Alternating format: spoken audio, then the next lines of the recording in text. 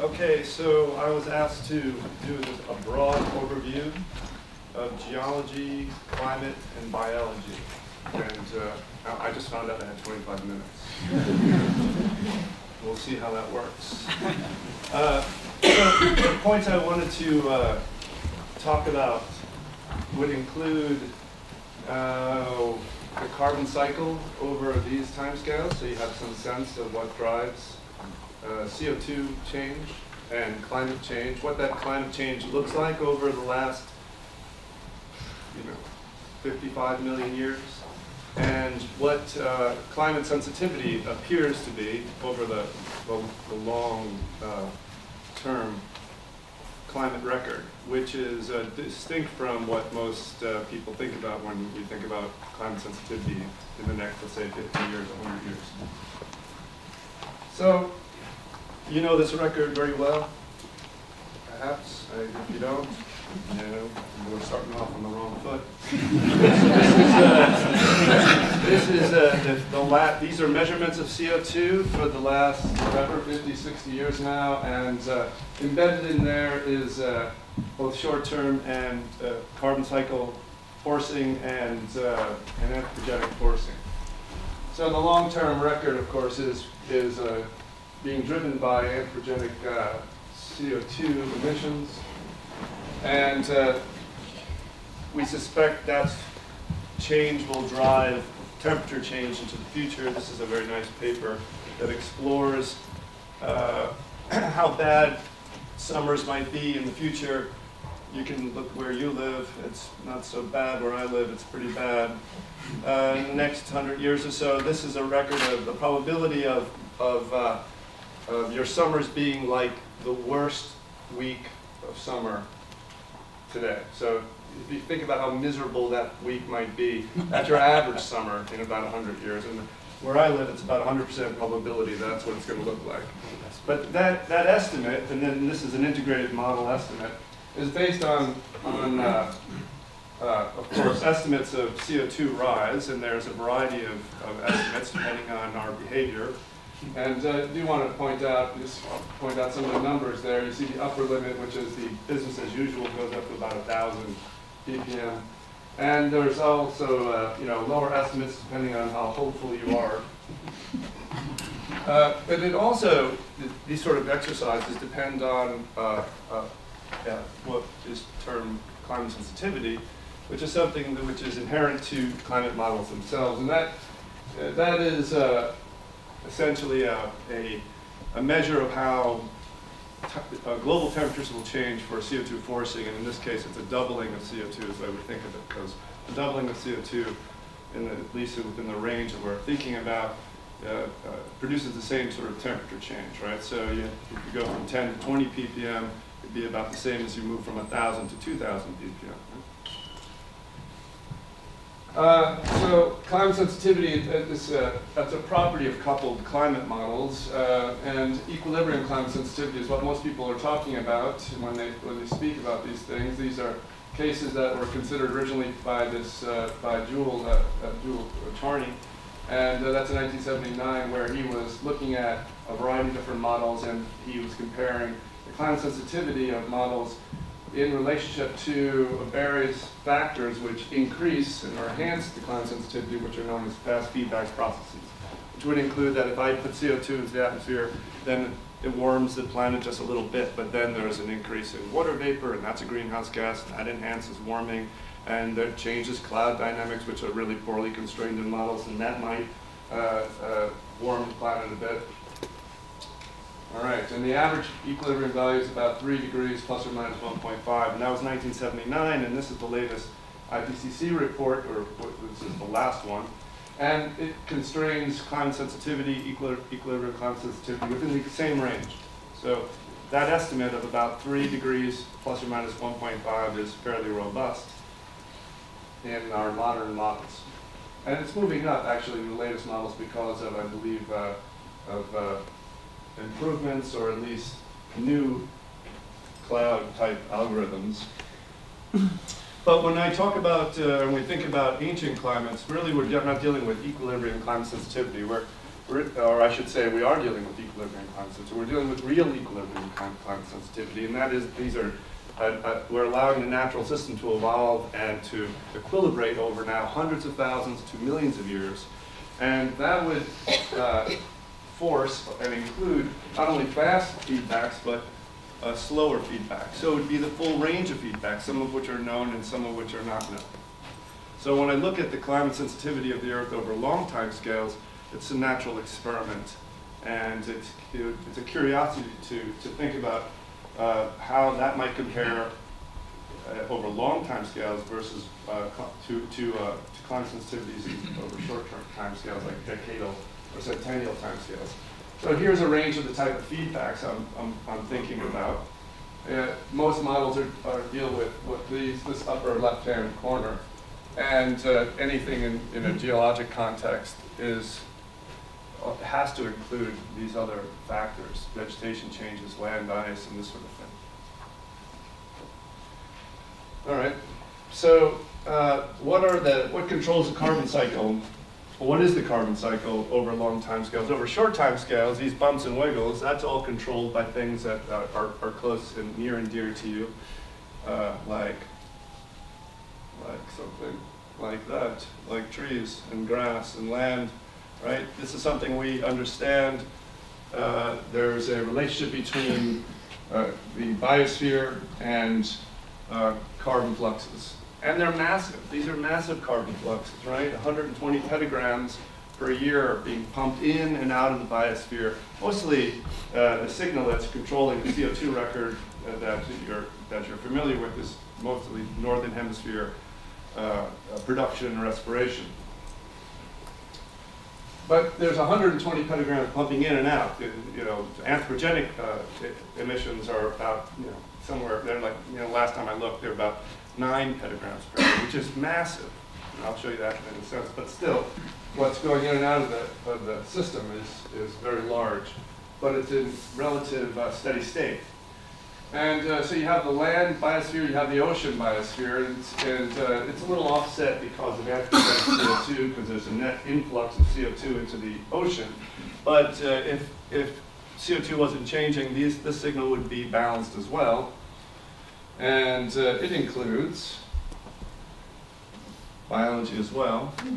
The input of CO2 into and the distribution of dissolved inorganic carbon, the production of organic matter, and its export productivity to deeper waters, and that mostly is remineralized and pumped back out. But there is leakage into the sediments, and of course this leakage is what's helping to destroy the world today.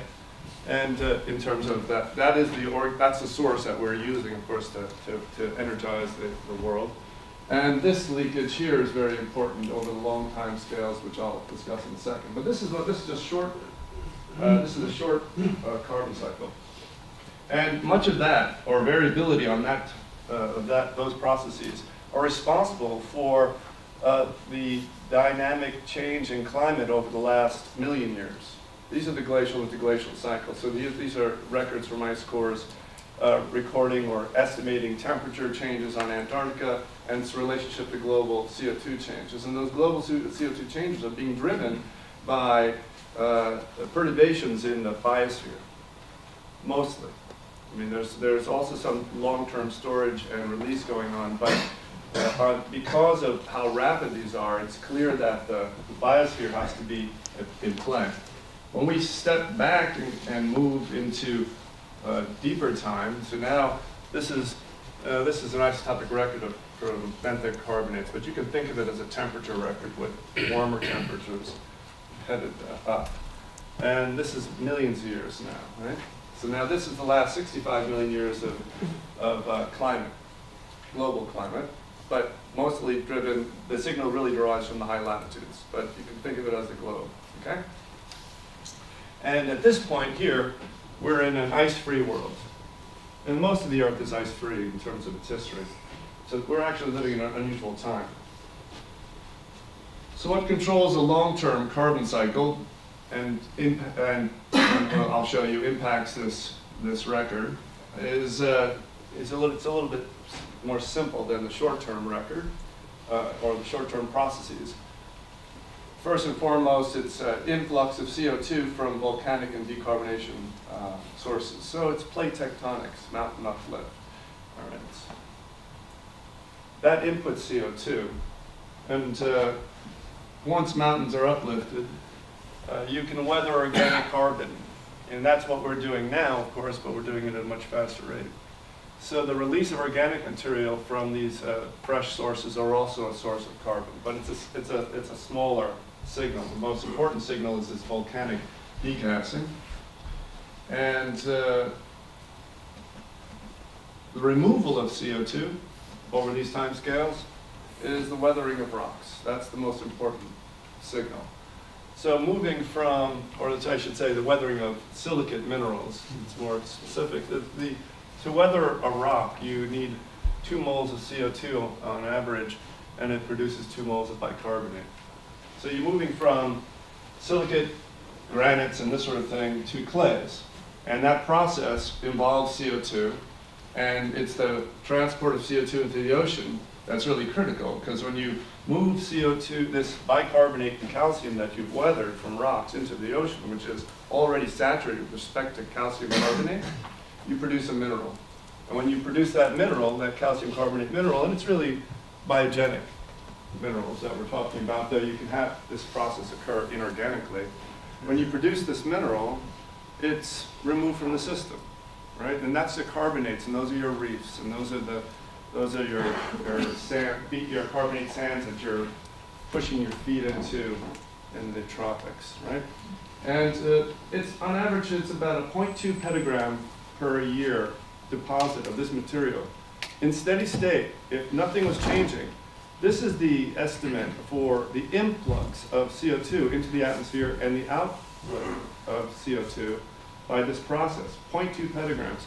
We put in 9 petagrams every year now. So it's about 50 times the level of the natural background level of CO2 change, right, in and out of the system.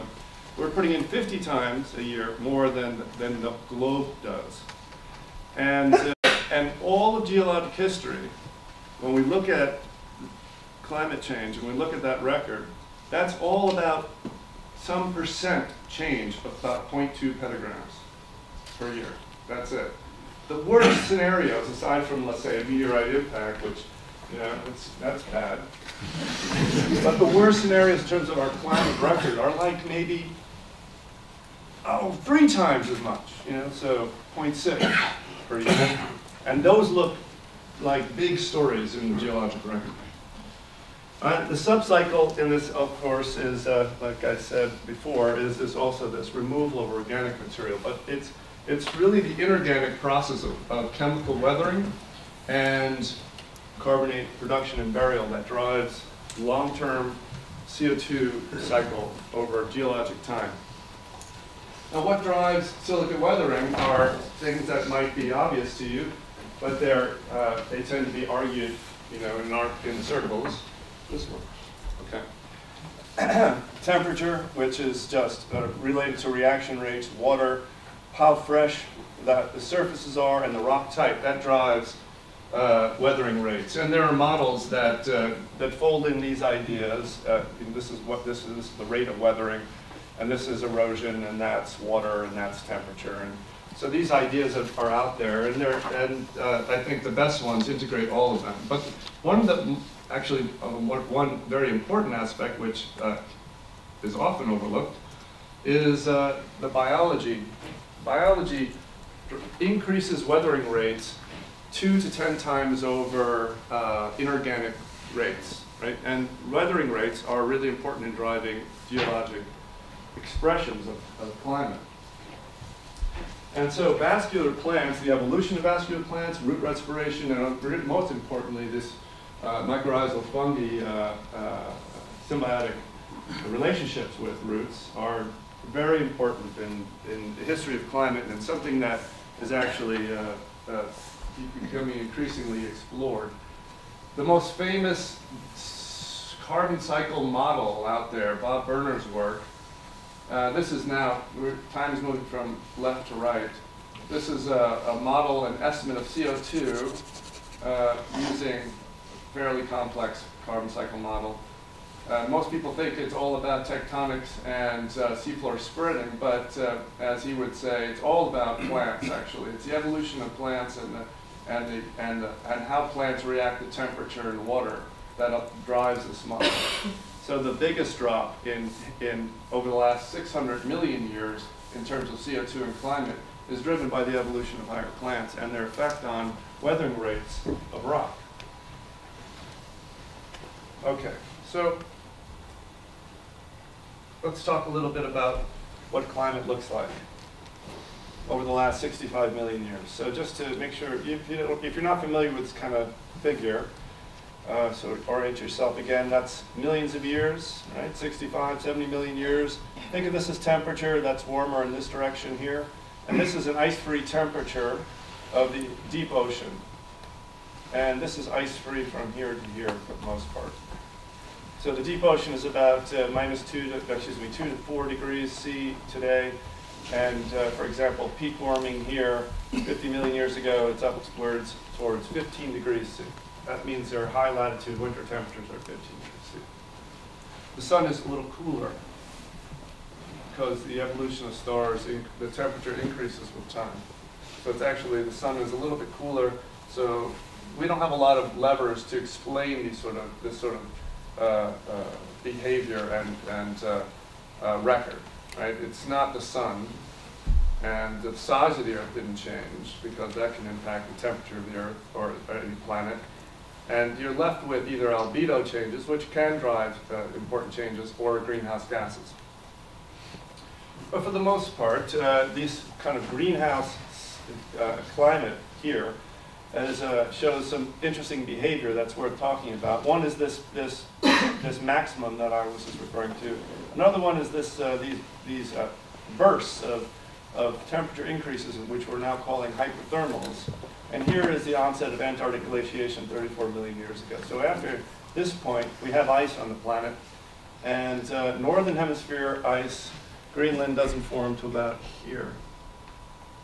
Okay, so this is all, northern hemisphere is free of ice for the most part, but there's as much ice on Antarctica as today, as soon as it's put on. But the peak warming there, peak warming here, all right, the world is a different place. This is what the North Pole looked like 50 million years ago. There's Metasequoia and cypress, and there's evidence for palm in the Arctic Ocean. And of course, we know that there are these kind of critters up there as well. And all of this implies a very warm place and an ice-free place. In fact, far more than just ice-free. It's very warm, even though it's dark 6 months out of the year. These hyperthermals are interesting as well. These are, think of a world that's much warmer than today, about 5 degrees C warmer than today. That's something that that's not something we would enjoy necessarily, certainly not where I live, because those estimates make it suggests it would be not be habitable for placental mammals, actually, because of the wet bulb humidity and temperatures would be so high that we wouldn't be able to sweat and pump heat. Right? In fact, the evolution of mammals appears to be a high latitude phenomenon, and it's expressed in the evolution of modern primates and mammals are moving from the early Cenozoic towards today, and they're evolving really in the high latitudes where at least they're getting a break, because the low latitudes probably were too warm. So these hyperthermals are expressed as warming on top of the warming, right? Yeah, so it's about 5 degrees warmer, and then it becomes 5 degrees warmer. Okay. And they happen sort of at regular beats, and they're orbitally, they're impacted by orbital configurations. And so explaining these have been sort of a difficult thing to do, but we have some ideas.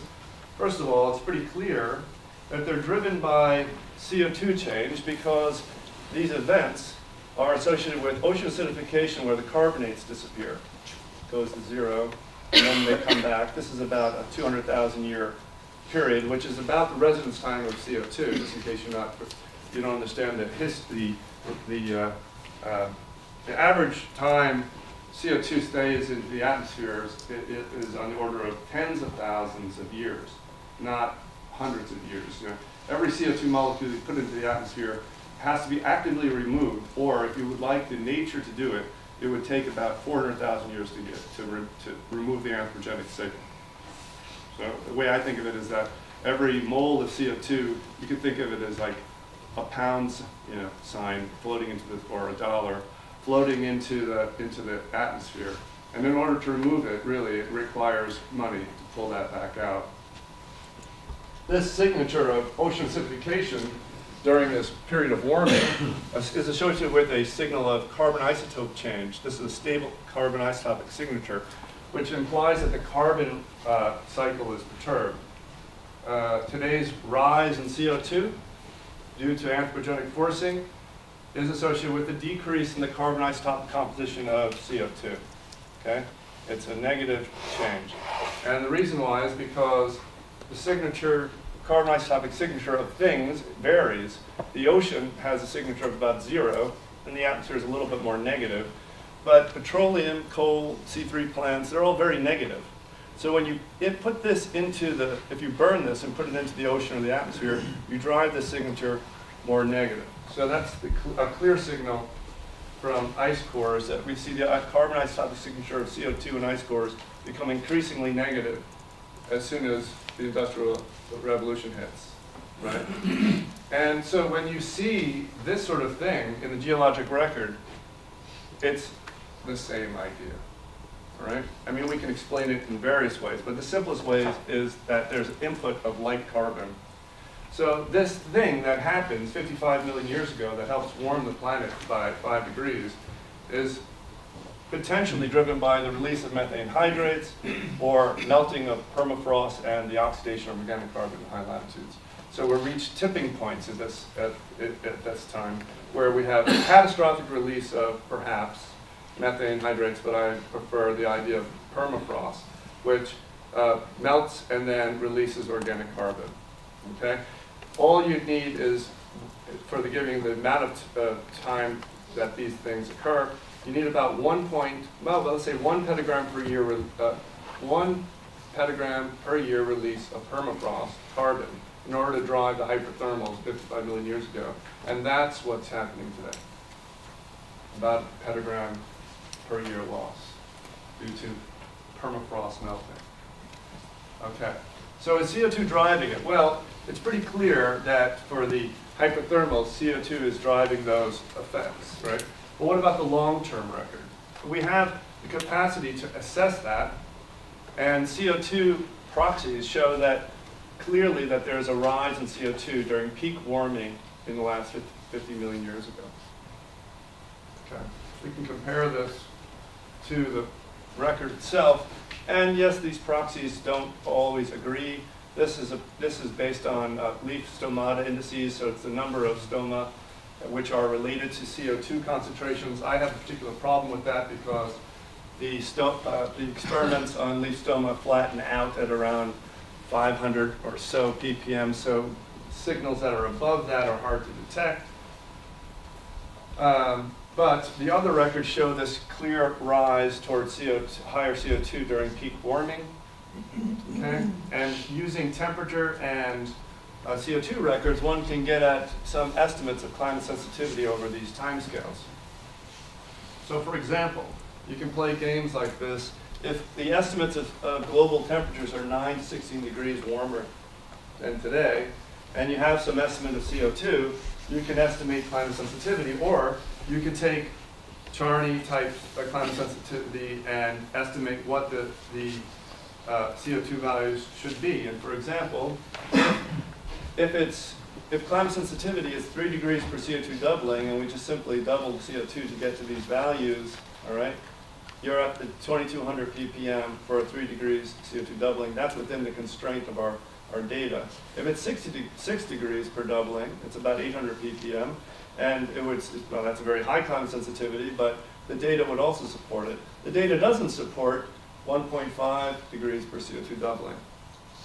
So just a simple exercise like this argues that climate sensitivity is certainly above 1.5 but perhaps somewhere between 3 degrees and 6. That's kind of a sloppy way to do it.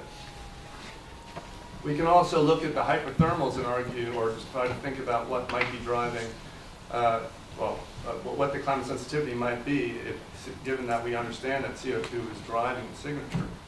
And if you take this record here, this carbon isotope record, and think of it in terms of a source of carbon, then you can build a complicated figure like this. This curve is a carbon isotope excursion, okay? That's a value for a carbon isotope excursion. And here is the isotopic signature of carbon that might be driving that excursion, right? So, for example, if methane is driving it, a minus 60 per mil signature, all right? And if we assume that the value of the excursion is 4 per mil, then that implies a certain amount of CO2 that's inputted and a climate sensitivity given an assumption of background values. And you can do the same thing for, let's say, permafrost type scenario, which would be up here, right? CO2 emissions quite high and a climate sensitivity. And just on that basis alone, you can constrain some minimum and maximum estimates of climate sensitivity somewhere between 3 to 7 degrees, depending on what's the source of carbon. But it's not 1.5 or 2 degrees. Climate sensitivity in the long haul tends to be a little bit higher than what we see in the short-term effects, like the short-term climate equilibrium estimates. All right, so let me just say a few more words before I stop. If we take a look at some other critical times, for example, this time right here, where ice is forming on Antarctica. So here we're in a greenhouse world without ice, and here we can place almost all the ice on Antarctica all at once within about 80,000 years. And we look at CO2 records during that time. It's pretty clear that CO2 is involved. There's about a 40% drop in CO2 right at that boundary. Okay? And if you take a close look at that, it follows that boundary, that temperature change quite nicely. Here's the isotopes, or you can think of this as ice volume and temperature, doing this, right? And here are the CO2 estimates, and they track that change very well. So a 40% drop in CO2 is associated with about a 3 to 4 degree cooling, which leads to about a 4 to 5.5 degree climate sensitivity for CO2 levels, which is now quite a bit higher than your equilibrium estimates, and also higher than what we're finding for minimum estimates in a greenhouse world. And what drives that drop in CO2? I don't know. It's anybody's guess, but it's one of the things I just was talking about. It has to do with either weathering or changes in the flux of CO2 into the system. In fact, all you need is a 20%, or this is a 25% offset between weathering and CO2 flux. If you had started with 2,000 ppm in about 2 million years, you'll go from 2,000 to 0. Okay, a 25% offset between in and out, right? So changes in weathering rate will drive CO2 from 2,000 to 0 in 2 million years. That's 20% of 0.2 petagrams per year. If I shut off all of weathering right now, I double CO2 in 500 million years. You know, see? So we're talking about small numbers when we think about the geologic record. Everybody says, well, this is very difficult, it's very impossible. You know, but the fact is that these are small numbers, and we're just percents of small numbers. But the system is really tightly balanced and tuned. It's remarkable that there's not so much change in the world, right, in terms of the history of the Earth. We don't see climate flying off, you know, the charts and coming back down. It's like steady change for tens and tens of millions of years. That means the system is locked in with regard to feedback very nicely. You're probably going to kick me off soon, right? Yeah. You're not threatening me. Yeah, well, You're supposed to I threaten know, way back. Okay. Yeah. Okay, so what drives is, and when we think about the long-term record and what are the factors that are controlling that expression of temperature and climate, the first stop is just to think about mountain uplifts, right? So, why did this drop occur right at that boundary? I don't know, but it probably had to do with uplift, because there's a lot of uplift going on during this time. There's uplift in the Himalayas, and it's even more active afterwards. There's uplift in the Cordilleran and the Laramide orogeny, so it's in North America and South America, these mountains, and there's uplift in New Zealand and New Guinea, and massive erosion. So all this acts as downward pressure on the carbon cycle to remove CO2, because there's fresh rock to be weathered, and that material is weathered and brought into the ocean, and we're removing carbon. But what's interesting about this behavior is that after about 20 million years, CO2 is flat. It doesn't seem to go very much lower, which is interesting, because what should stop the world from falling into an ice house world? If you remove CO2, it's over, and in many ways that has happened in the past. We have this idea of snowball Earth. You've heard of this, or slush ball Earth, whatever you want to call it now. But what stops CO2 from being removed completely? Well, it's just luck, partly. But for the last 25 million years, it's been really tightly balanced, and you have to ask. Well, I would ask why, and the reason, at least why I think this is so flat here, is because this reflects a biological control on the minimum estimate of CO2, as long as biology has any say in it. So biology, or land plants, increase weathering rates 2 to 10 times over inorganic rates, right? If I compromise that, I slow down weathering rates, I slow down the drawdown of CO2. So what would slow down biological activity would be, of course, CO2 limitation on land plants. Now, you can take an ecosystem and choke it off with CO2, and you can see the net effect, right? And this is something that I don't need to go into great detail with, I'm sure, the group here. The effects of photorespiration on C3 plants are critical in the efficacy of photosynthesis. So during in the C3 pathway, Rubisco is king, right?